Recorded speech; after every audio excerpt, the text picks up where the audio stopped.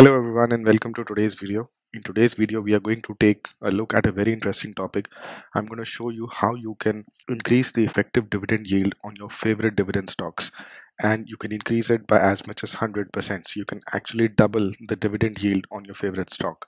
Now, this is not something where I'm going to tell you to use other strategies like covered calls or something. We are going to talk only about the dividend. So the dividend yield as it is, if it's 3%, how can you make that yield 4%, 5%? We'll take a look at that. So a quick preview as to what all we will cover today. We'll take a very quick look within a minute or two. We'll try to understand what is the dividend yield, and this is just going to be a quick definition so that all of us are on the same page with regards to the definition of the dividend yield. The second thing that we'll see is the core content of the video, which is basically the process that you can use to increase the dividend yield by as much as 100% and maybe even more than that. So, and this is going to be on your favorite stocks. And we're not just going to look at one example. So it's not going to be an outlier or some exception that I'm going to show you. I'm going to show you more than 65 examples where the dividend yield can be increased just by following the process that I'm going to describe. So stay tuned till the end, and hopefully this video is going to be useful and you will like it. Before we proceed, a quick look at the disclaimer, which basically states that any information that I'm giving here is only for entertainment purposes. It is not any kind of trading or investment advice. So the first thing, let's take a quick recap of what the dividend yield is all about. Now I have a complete video series, in fact a playlist on dividend investing. So go take a look at that. It has some of very detailed videos. So if you want information on the overall process or you want to understand things like payout ratio and other things, you can basically watch those videos. But here we are going to quickly cover what is the dividend yield.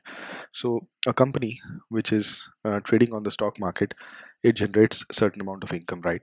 So a portion of that income, the company may decide that it wants to give back to its shareholders. So a company decides to pay out a certain dollar amount every single year in the form of dividends. Those are called dividends. The actual payment in dollars which is paid out is called the dollar amount or the dollar dividend paid in a year. And if you divide that by the stock price at which the stock is trading, we basically get a percentage, which is the dividend yield. So let's say there is a stock trading at $200 and they have a dividend yield of 4%.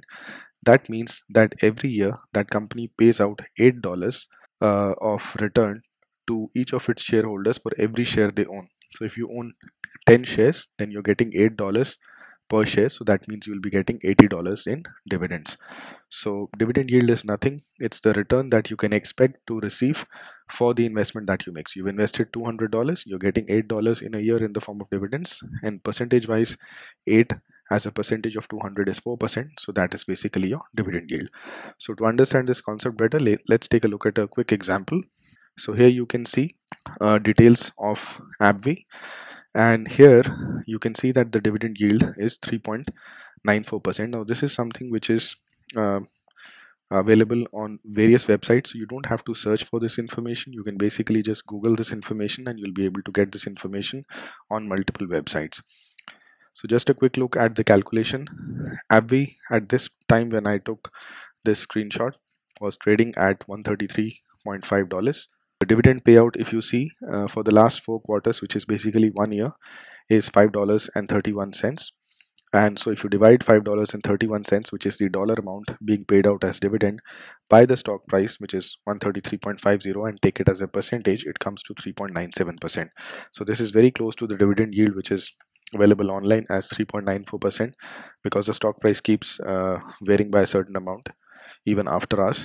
So that's the difference. But this is more or less how you calculate the dividend yield. It's nothing but the dollar payout, dividend payout given by a company in a complete year represented as a percentage of the overall stock price. So I just wanted to get this definition out very quickly so that everybody is on the same page, and people who are new to dividend investing, they basically have some idea about what the yield is. Now let's see how we can increase the dividend yield to double its value.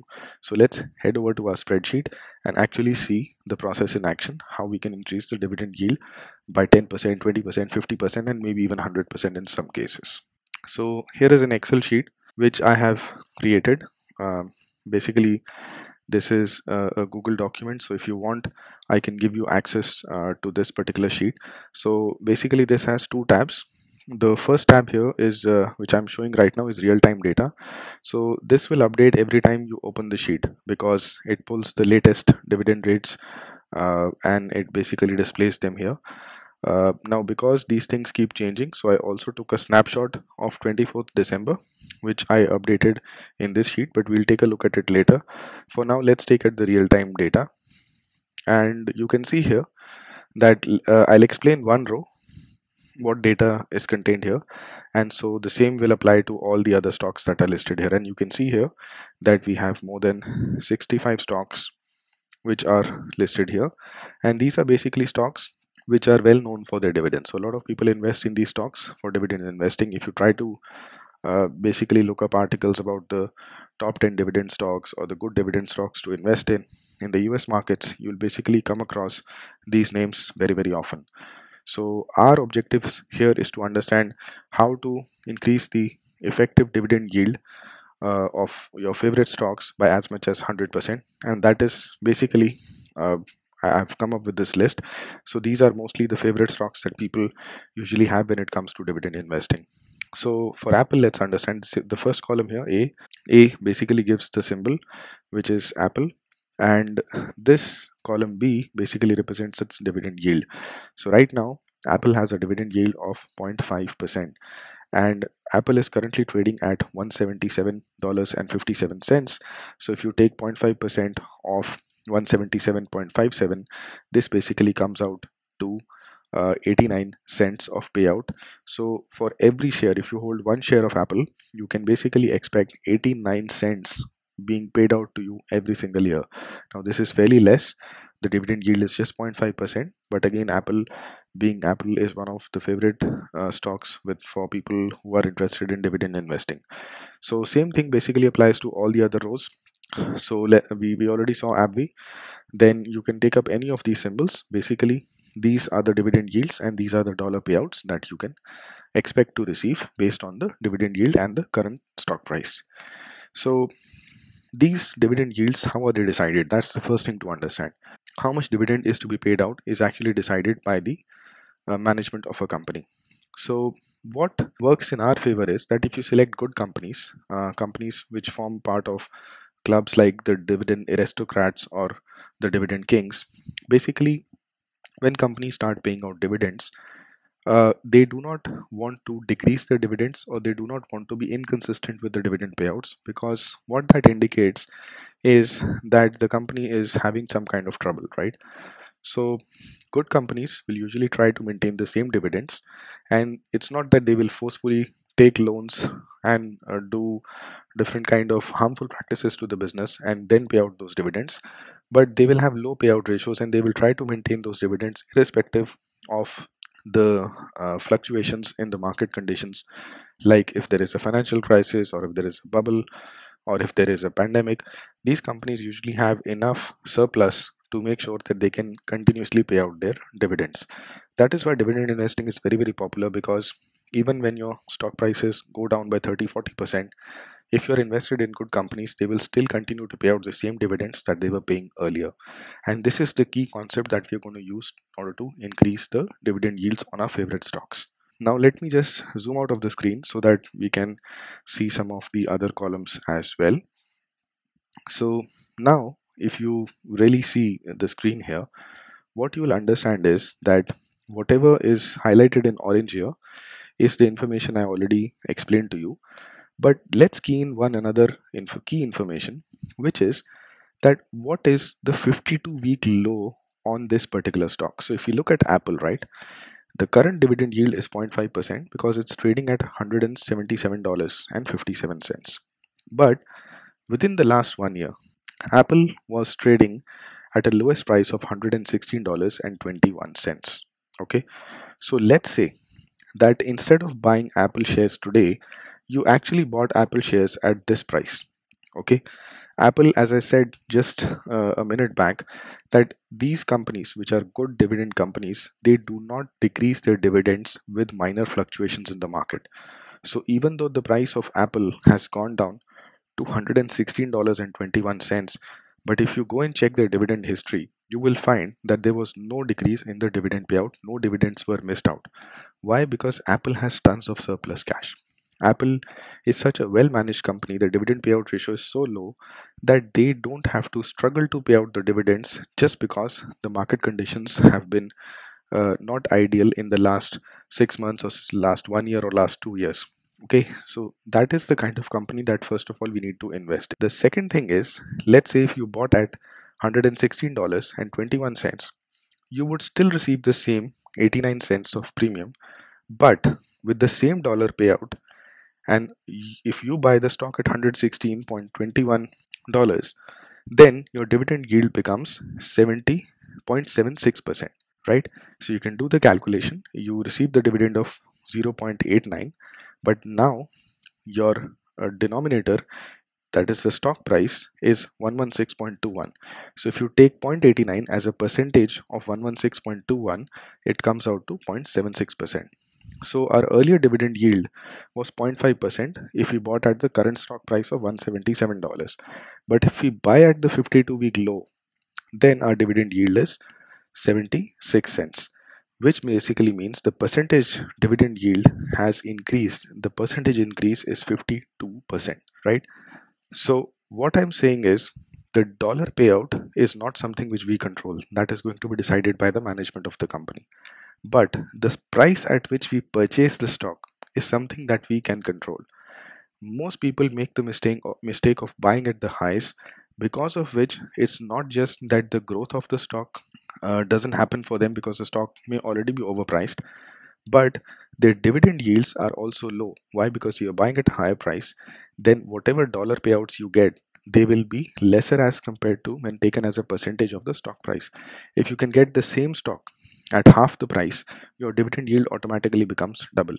So the example that I had given initially when we started this discussion, if you remember that, I was quoting an example for a company which was trading at $200 but paying out $8 in dividends. And we said that the dividend yield was 4% because $8 as a percentage of 200 was 4%. Now imagine the stock crashed by 50% and you're able to buy this particular stock at $100. If it's a good company, it's still going to continue to pay out that dividend of $8. But when you receive a dividend of $8 for a stock that is priced at $100, your yield goes up to 8% now. Why? Because $8 as a percentage of 100, which is your buy price for the stock, is now 8%. So with this technique, that means making sure that we are not buying shares at their highs, but we are buying shares at their lows or near their lows.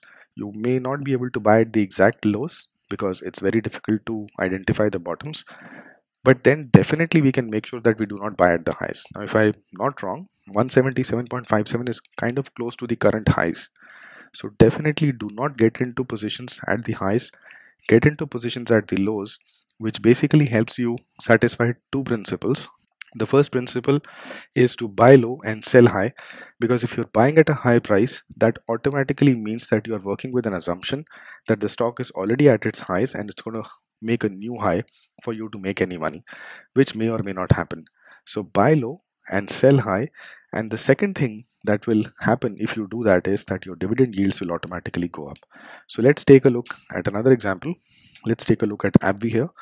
So AbbVie's dividend yield right now, currently, which is the orange section, is 3.84%, and the current price is $135. So it's changed slightly from the time when I prepared the deck. This sheet that you're seeing is basically real-time data. So this would be the last traded price, and 3.84% means that the dollar payout for AbbVie every single year is $5.20. So what basically this is meaning is that AbbVie pays out a dividend of $5.20 every single year. Now, this dollar payout is not going to change. This dollar payout will remain consistent. But what does change is the price of the stock. Now, AbbVie has been trading at the lowest price of $101.81. So, what if you bought shares of AbbVie at 101.81? You would still receive the $5.20 of dividend, dollar dividend payout, but then the yield would be 5.11%. Why? Because for every $101.81 that you invest, you are receiving $5.20. So this in here is a 32% increase right? So this particular sheet clearly shows that we can increase the effective dividend that we are receiving very, very easily without too much of trouble. And now let's go to the data that I collected on 24th December. This is the same sheet, the same data, but it's not real time. This is the snapshot that I saw on 24th December. And let me filter this from highest to lowest because I want to show you how much, and this is actual data. You can go and verify this data that this was the data that existed on 24th December. And you can see here that the maximum benefit is close to 94%, which is almost doubling your dividend yield. And the example is with LSI. So the dividend yield was 2%, and the stock was trading at 146.86 dollars, which meant that the dollar payout was close to $3 here. But the low of the stock has been at $75.50. So if you bought at this price, the dividend yield would have gone to almost 4%. So this is what I meant to say, that you can increase the effective dividend yield on your favorite stocks by as much as 100%, maybe even more than double, because in the last 1 year, let's say there has been no significant crash, right? Then these ratios are not going to be that good. But if there has been a serious market crash and that some stock loses 60-70% value for some time, but it's inherently a good dividend stock, then you can get those stocks for really cheap. And the multiplier, the effective dividend percentage increase multiplier, will go on increasing. So let's look at the other ones.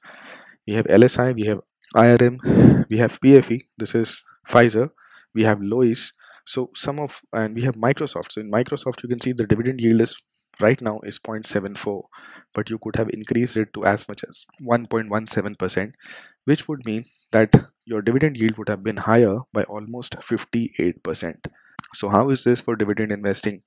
People who really want to get into dividend investing need to understand that these percentage returns really matter, because I know dividend investing involves compounding and you keep on plowing back your money for a long time. But the important concept is, if you can improve the dividend yield from 0.5% to 1%, that makes a real difference. So let's look at some of the more popular names. Apple, we already saw. Then this is ExxonMobil.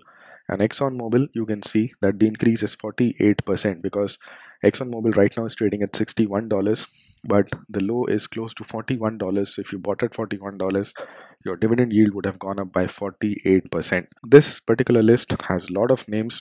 I'm just going to call out the popular stocks which are here. This is Energy Transfer. This is Target. This is Procter and Gamble, McDonald's. We have AbbVie. We have Walgreens, Boot Alliance, and let's keep going through the list. So I'm not coming up with stocks which are just random picks to show that the particular this particular sheet makes a lot of sense. I'm showing you stocks which are really considered by dividend investors as the holy grail of dividend investing. These stocks are extremely popular because they pay out very stable dividends. These are very big stable companies, and they have a huge amount of cash flow. So everything, there's a reason why these stocks are considered as dividend kings or dividend aristocrats, because for years together they have consistently paid out dividends, and not just paid out dividends. If you look at Target's dividends, they have consistently increased their dividends. So these are some of the most famous dividend stocks. And this is O Realty, and you can keep looking at this list. IBM, AT&T, this T is AT&T. So you can see that we have Johnson and Johnson, and we have all the uh, good stocks, dividend paying stocks available here. And what this list basically shows is that on the best of the best companies, you can basically go ahead and purchase these stocks at the right price. And if you do it at the right price, which is not at the highs, you can increase your dividend yield by as much as 100%. So if you want, let me know. I will leave, basically I'll share this Excel sheet, which is a real-time sheet, with all of you. If you want that, let me know. I'll share a link to this sheet so you can key in your favorite stocks, because I mean, you just have to key in your stock here on the real-time sheet and it will automatically pull the data for your particular stock, and it will show you the results that if your favorite stock is not part of this list, you just have to key in the symbol here and it will show you the percentage increase you would have been able to get in your dividends in case you invested at the right time. So I have a complete video which talks about how to buy low and sell high. You must watch that video because trading is very, very simple, and dividend investing can be much more beneficial. It can give you much higher returns if you follow this concept. So I hope this particular video is useful to you and you would be able to use the concept that I have just explained to increase the dividend yields. And this is a live example which I took where we saw that you can almost double your dividends. And with my experience, I can tell you that if you get into stocks at the right time, you can actually triple your dividend in some cases. Please leave your comments in case you want any other information around this topic from me. And if you like the video, please like the video, subscribe to the channel if you've not already done that, and kindly share this video with your family and friends so that they too can benefit from this information. As usual, I'll catch you guys in the next video. So thanks for your time.